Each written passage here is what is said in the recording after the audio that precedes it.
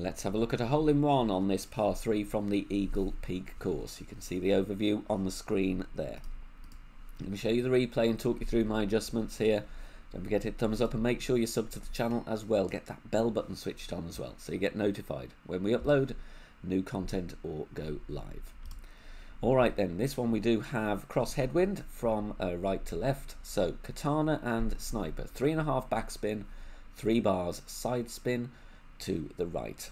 Setup references here: blue ring touching the rough, white ring touching the base of the tree trunk. Don't worry about the ball guide, but it is there if you want to refer to it. Then we are going to adjust max numbers 15% elevation.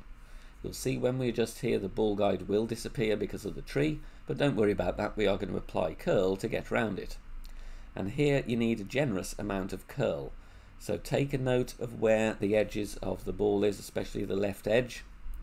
Try and replicate the curl as best as you can. I would suggest just removing a click of curl here, and you'll see why. We get a nice camera angle here, but I have just over curled this slightly, and we do get a 360 and in.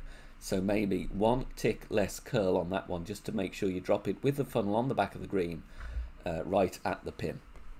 But very good chance of the hole-in-one here on this par 3. Thank you for watching and good luck. Bye for now.